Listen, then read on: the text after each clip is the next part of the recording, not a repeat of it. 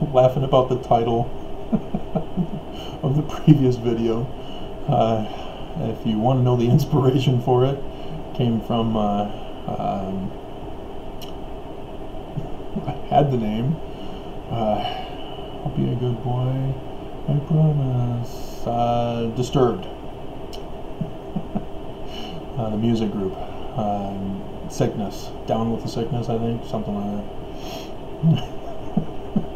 It's referring in the song to the mother who's beating the boy rather than the dad. Alright. So, question number 4. Alrighty. So, yeah. No. Alright, question number 4 is DNA.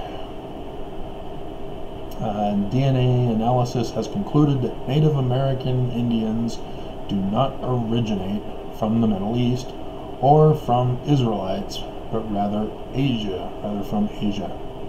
Not entirely correct. First of all, DNA requires living persons or DNA samples. Native American Indians do not like their burial grounds being dug up, especially for scientific research, and being moved, as they have problems with Utah Mormons, who the government wants to develop sacred holy lands for Putin. You don't know about that scam? Yeah. Republicans are all up in arms about Uranium-1 of the Hillary Clintons. But, yeah, then they go and pull the Bears Ears uranium stunt. But don't worry, Putin fired John Huntsman Jr. to run for governor to get it done. So, yeah. Alright, DNA. DNA, if you're unfamiliar, tells us that we did not come from Adam and Eve at 4000 BC. My DNA originates in Egypt, especially with my mother's family, my mother's lineage, the matriarchal line. My dad's lineage, they were immediately migrating out of Egypt into Mesopotamia. And he connected with the Neanderthals first. My mother took a longer time to merge with Neanderthals, to migrate to Neanderthals. So Egypt is my origin of, according to my DNA. And they've just done research last year, a year ago actually, scientists from the scientific journal got information from that they did a study of Egyptian pharaohs and found that they were connected to Canaanites. Now Zawi Hawass was infuriated. How dare you! Science is fake news! Yeah. So read your Book of Abraham, Mormons. Chapter 1. Pay close attention.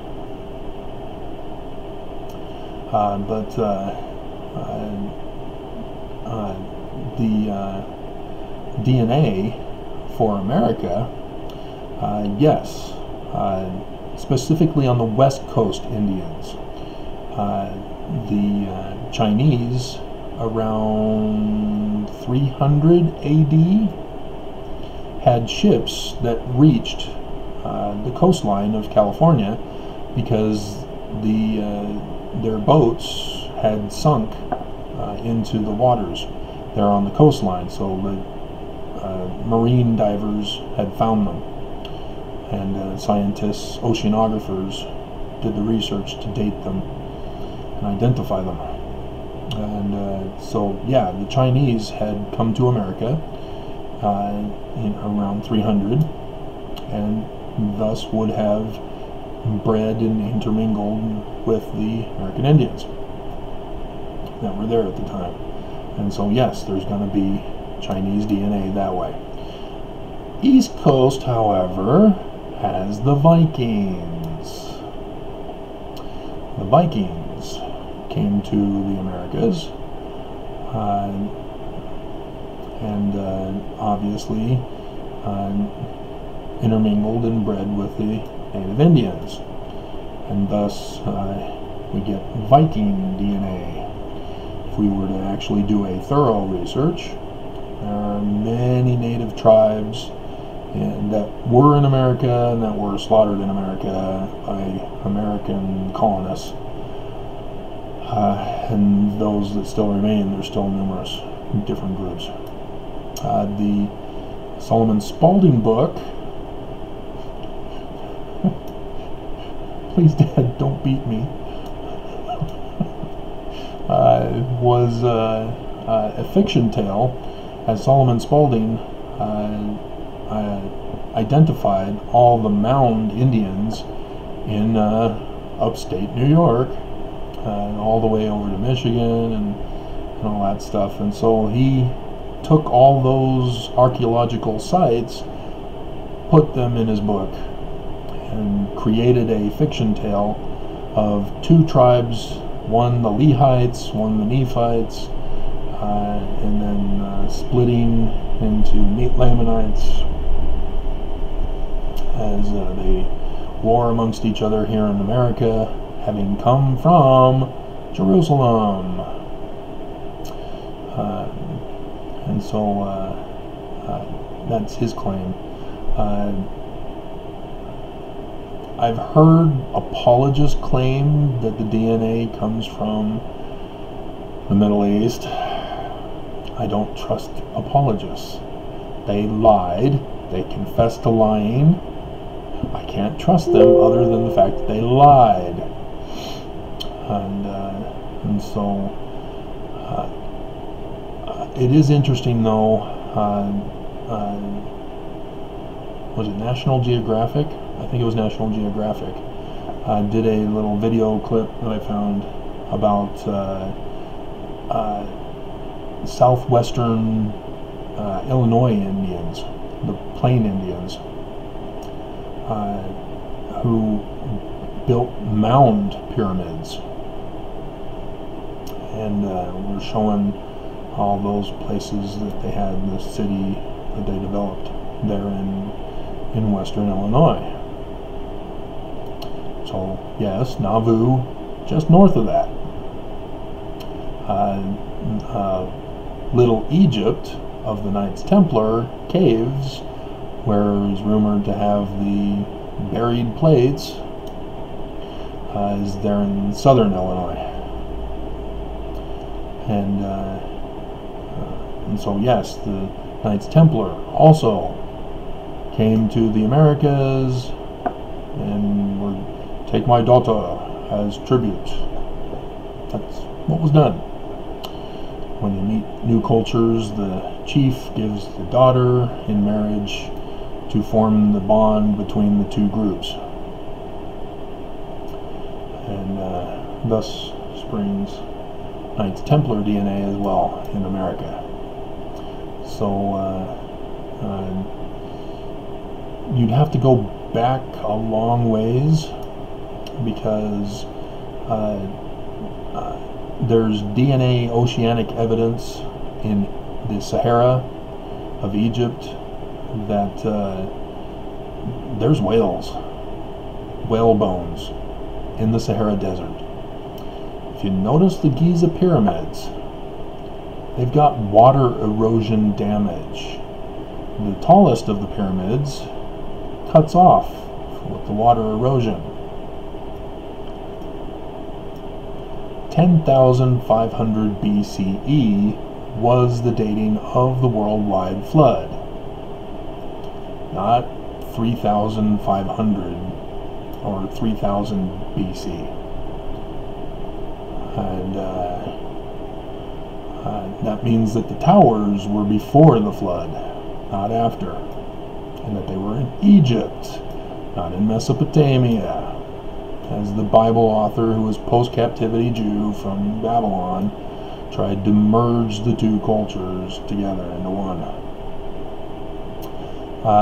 The pyramids of Giza also correspond with the Milky Way and the stars during that time period. Remember, the Earth is tilted and on an axis as it spins, so the North Star keeps changing every thousands of years. I think we're due to change again in another 1,000 or 2.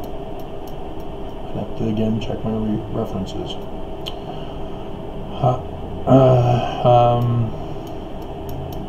And so the DNA of Chinese, in case you wondered, comes from Egypt. That's what they found with Chinese DNA, that they originate from Egypt. I've done the research to show with my Paleo-Hebrew discovery that Chinese also corresponds to Paleo-Hebrew, which corresponds to Egyptian. And so even though they use linear, like the Egyptian cursive writing of hieroglyphics, or hieratic, it's still from the same symbol meaning for each stroke.